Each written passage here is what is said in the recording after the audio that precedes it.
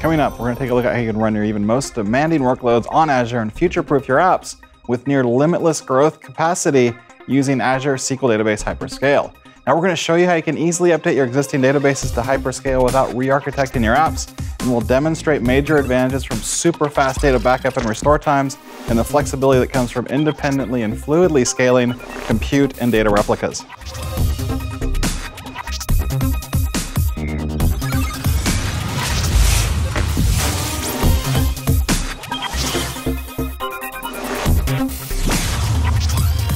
So today I'm joined by a well-known industry expert, Kevin Farlee from the database engineering team in Azure. Welcome. Thanks for having me. It's great to have you on. This is a really popular topic, Azure SQL Database Hyperscale. Can we talk about what it is and what we're solving for here? Sure. It's a cloud-native performance tier of Azure SQL Database. So it's highly scalable in the storage aspect. You'll find that there's not even a max database size in the portal when you go to configure it. Right. You can scale your compute. It's got elastic compute. You can scale up and down very simply. It's a fully managed service, as with the other Azure SQL Database offerings. Uses the same engine as SQL Server, so the behavior is going to be very familiar. It's exactly what you're used to with Azure SQL Database or even SQL Server on-premise. You don't have to learn anything new to use it. Exactly. There's no new syntax. You use your existing tool set. You don't have to learn new tools for this. But you still take advantage of the built-in intelligence and security capabilities that come with the Azure platform. So you get the best of both worlds there. We have a few major differences from the other offerings, though, that come with very large scale. So with very large database operations, we remove a lot of the common pain points around performance and storage limitations. With Hyperscale, the time to resize compute is independent of the size of data. We support up to 100 terabytes of storage today, but of course that'll expand further over time. Backups are near instantaneous, and you can do data restores in minutes rather than days or even weeks. This is a big deal. To put this into perspective, that amount of storage capacity is really orders of magnitudes much larger than most PaaS databases out there. So you're not going to have to provision any more storage. That's another component, effectively, that's broken away from the compute layer and the logging layer. And you don't have to worry about things like performance degradation, which is common when you're running ongoing operations on these really huge data sets over time. So all that pain goes away. It does. So how is this actually built, and what's behind it? What's the architecture of this then look like? So unlike traditional databases, Hyperscale decouples the storage from the compute and the log engines. These components work and scale independent, and then they work together. The storage engine, as always, persists all your data. This case is built on a microservices architecture that can scale out horizontally as needed. It consists of page servers. Each page server manages 128 gigabytes worth of data pages, and each page server has a secondary for resiliency. When your application requires even more storage, we just add more page servers to the configuration, all the way up to 100 terabytes or more someday. So does this architecture then help in terms of querying speed as well and performance against these huge data sets? Yes, it does. In fact, let's start with the read operations. We have a multi-tiered architecture with caching at each tier, so the data engine can go fast. The computes have their own SSD-based caching that scales with the number of cores you configure for your compute layers. And that way we get access to the hot data set very quickly. And to speed up querying performance, each page server has SSD cache for the entire range of data that it manages. So a 128 gigabyte page server is going to have 128 gigabytes of local SSD with all of its data cached. So when a query comes in, the compute engine will first look in its own cache to see if it's got the data right there locally. If so, that's going to take about half a millisecond to retrieve it. Extremely fast. Right, that's the fastest kind of layer where it can look for it in the cache. Right. If it doesn't find what it needs in its local cache, it's going to make a request to the page server that manages the pages that it needs, and that whole trip is going to take about 2 milliseconds. So we're seeing then basically at the top layers, it's really, really fast cache, and as it gets slower and lower into this Azure store, it's getting a bit slower, but it's always going to try to get the local cache when it can to avoid having to go down into the Azure storage layer. Right. You're getting your cache from where you need it, when you need it. All right, so that's read operations, super fast, half a millisecond to 2 milliseconds. But what about write operations? What happens there? To speed up write operations, this is where the log server really comes in. The log server is now the source of truth. It maintains a record of all updates. When a write operation needs to be performed to complete a transaction, the compute engine is going to write the log update into a very fast region of premium storage we call the landing zone. At that point, the transaction is complete. Now, the log engine retrieves the updates from the landing zone, which is a small set of very fast storage, and routes the updates to the page servers so that they can update their copy of the data. And it will also send it to the secondary replicas that may have that page cached. Finally, it takes those updates and processes them in the long-term log storage, which is a much larger region of Azure Standard Storage. And we actually keep the log data online in that long-term storage for as long as your backup retention window lasts. So instead of doing log backups, we just keep the log online for the entire time, which makes the restores very fast because you don't have to do a separate data restore and log restore. Okay, so we've talked about reads and writes. What do we actually need to do in terms of scaling out our compute? So there's two dimensions to scaling. You can add more cores to scale up. And because we've separated out the compute from the storage, you can scale the compute more rapidly. We just add a new secondary compute with the new number of cores, whether that's greater or lesser number of cores, into the configuration. And when that new set of compute is up and stable, we just do a failover to it. So it's really fast. It takes a couple minutes to stand up the new compute, and then the actual disruption is near instantaneous for just that failover. Yeah, when you contrast that to having to move from, say, rack 1 to rack 2 of a more powerful machine, you're saving hours or days of time. Exactly. And you don't have to move the data to do it. So the other dimension, of course, is scaling out. We have the ability to have multiple replicas. You have the primary, which handles the read-write traffic, and you can have up to 4 secondary replicas which handle read-only traffic. So now you can scale out your read access to the secondary compute replicas.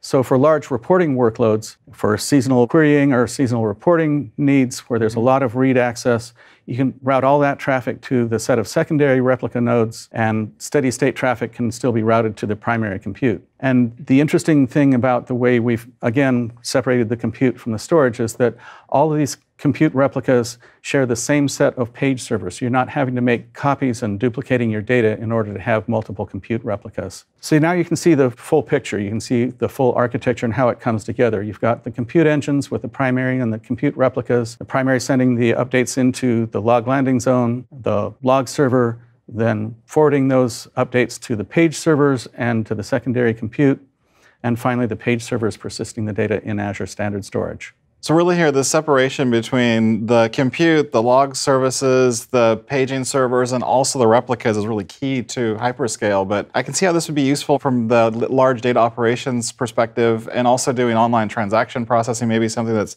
very analytics intensive or read intensive, like the Black Fridays or tax seasons that we might see for these seasonal spikes. But let's say we want to convert an existing smaller Azure SQL database to hyperscale. How would we do that? So here I'm in the Azure portal. We have an existing database called AdventureWorks that's in the basic performance tier, general purpose. So we're looking at the database now. We see that it's in the general purpose performance tier over here. So we just go to the configure blade, which is where we will change the configuration of this database. You'll see up here we have the general purpose, hyperscale, and business critical performance tiers as options. We just check hyperscale tier. Similar to the provisioning screen we saw earlier. It's exactly the same screen. So you choose your generation of hardware, the number of cores, the number of replicas, and again, there's no max database size here. So I dropped it down to 0 secondary replicas. Of course, you've always got the primary. And just hit go. And at that point, we're moving the database into hyperscale. So we're taking the Azure storage that the general purpose databases use for storage, converting that into the storage under the page servers. So now it's separated. Right. And now you're standing up the rest of the hyperscale pieces and so it's kind of splitting my other PaaS servers into the components of hyperscale, so you've got everything separated as separate services. Exactly. So you can also automate the addition of replicas or scaling of cores for that matter to plan for peak times. So if you have predictable peaks in your usage patterns, you can set up scripts in advance that automatically scale up in advance of your peak usage and then scale back down when the peak is done. Right, so now once we're in Azure, what other things can we start to light up now that we're hyperscale? One of the big advantages of hyperscale is the time to restore. Data restorations can be done in a matter of minutes. Here I have a 50 terabyte database. This is 50 terabytes of actual data in here. It's not just an empty 50 terabyte container.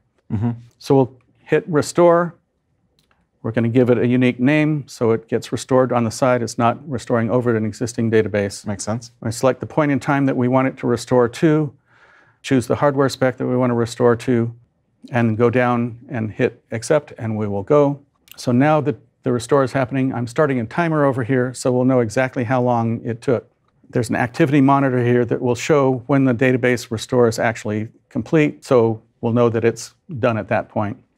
So what's going on in the background, we have 3 page servers, and this is a timeline for the page servers.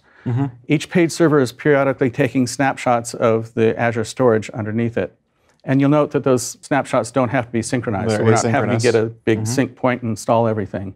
Okay. So we have a collection of snapshots over time. And of course, we've got the log landing zone and long-term storage with the log service over here. Right. Backup has no impact on your running application because it's metadata and it's fully buffered by the cache in the page servers.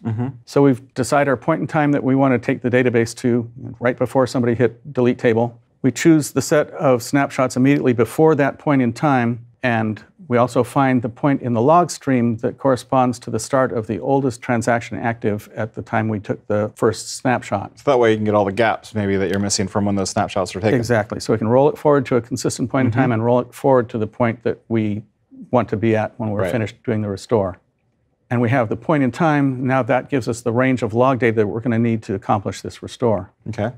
So now we create the Azure storage components. We create the Azure storage for the data files and the long-term storage container for the log. We'll copy the log from the database we're storing into the new database. This is a metadata-only operation, and all those data elements get copied in parallel. So with our big database, we might be copying hundreds of page servers worth of data. This makes for a simpler picture. Okay. So we've got the long-term storage primed with the data as well as the page servers. So we're standing up the page servers, attaching them to their data blobs, and attach the log service with its log landing zone. The page servers start filling their cache from the Azure storage, and the log service pulls the data from the long-term storage and fills its log landing zone cache. Now we create the primary compute to work on this. It will start running recovery. Log service then pulls the updates out of the log landing zone and updates the pages in the page server, and use accelerated database recovery to finally bring the database online. So now we've got all the different services stood up, everything's wired back together, and now we can go back to that restoration point. Exactly. So we've snipped a little bit of time out of the restore process just to avoid some dead air here. So we're 14 minutes into the restore. Again, this is a 50 terabyte database. So the first thing you'll see is in the list of databases in the bottom, the restore database just popped up there. So the database is in existence. It's been put together. We're just finishing running recovery on the database here, and that'll take a few more seconds to complete. So a lot of the time is just spent building out those page servers, right? Exactly. We've got 800 page servers, each 128 gigabytes, and we've got 50 terabytes. Right. So it is a pretty massive database at the end of the day. Yeah. We can see the database restore is still in progress while it's just finishing up the last bits of the recovery and roll forward. And in just a couple seconds, it's complete. So now we've restored a 50 terabyte database in 14 minutes and 58 seconds, which is just astounding. So this is massive. Just the physics of moving that data around before would have taken days or weeks to be able to restore that size of data. You did that in just about 14 minutes. So what's the experience like, though, if we switch gears to scaling out? So what I have here is a benchmark driver. This is what we use for driving benchmark testing. I have 2 configurations here. One configuration sends the transactions all to the primary. So all the data is going to the primary node, and the other labeled scale out is sending data to both the primary and the read replicas. Okay, so the primary is just one replica. Exactly. Yep. So we started the transactions going all to the primary. It's the same workload, just whether it gets sent to 2 places or not. So you'll see the transactions per second on the right, and this is a chart showing the same thing. And it will jump around when we first start as all those threads get themselves running and stable. It's going to stabilize at about 23, 25 transactions per second here. Right, so it's starting to settle in, it's starting to normalize, and we can start looking at different kind of polling times, and now we're seeing a very normalized and smooth curve of our transaction times per second and also our reads. Right, so this is the baseline. This is what it takes to drive this workload, which is very CPU heavy, funneling all of the traffic through the primary replica. So it's taking 100% of the workload, and the secondaries are just sitting idle at this point. Okay, and there we can see again our kind of steady state is anywhere between about 22 and 30 or so transactions per second. So still not a slouch in terms of speed, right. But we can do better with this, right? If we decide we want to go to that scale out scenario from just the primary. Exactly. So here we're going to come down, we're going to pause the threads that are running the primary only workload and start up the threads that are running the scale up workload. Okay. And the only difference is the connection string that does the routing. Got it. You see that hockey stick when that curve jumps way up. Yep. So we're 23 to 25 transactions per second. And as this then again settles in, because it's a new set of threads, it's going to settle in right around 65 to 70 transactions per second. So there's a significant difference in throughput here. We've taken an application that was tapped out at 23, 25 transactions per second, and we've about tripled the throughput here. This is awesome because you just had to flip one switch effectively. Now you can start routing more transactions to those other replicas, and you've got a throughput that's effectively triple of what you had before.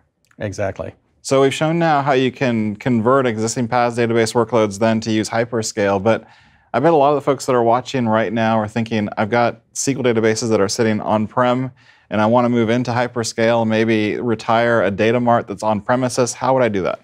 Right, not just data marts. People are interested in using Hyperscale to consolidate all of their databases. So if they've got a bunch of smaller databases that had to be separate because of the capacity they had access to at the time, now they can consolidate those all into a single database with Hyperscale. And because it's PaaS, we do the managing for you. It's fewer databases to manage, and we do a lot of that work for you. To migrate your on-premises large database, there's a few standard options. You can ingest the data directly from your on-premise applications into the Hyperscale database. Over the wire. Over the wire. That works just fine. But if you've got terabytes of data, you may want to use something like the Azure Import-Export service. And that's where you copy your data onto hard drives locally, and they're encrypted and conditioned, shipped up to the Azure data center, and we can copy the data off there. It ends up being much faster. Again, we're talking about terabytes of data, so the physical shipment of the hard drive in lots of cases will be faster. Exactly. We're working on additional tools for migration, and of course you can also tap into our partner ecosystem for additional help. Really great to see all of this working in Hyperscale and all the massive things that we can do here. For people that are watching at home, where can they go to learn more? So you can visit aka.ms/SQLDB_Hyperscale to learn more. Thanks, Kevin, and don't forget to subscribe to Microsoft Mechanics and keep watching for the latest tech updates across Microsoft. That's all the time we have for today. Thanks for watching. We'll see you next time.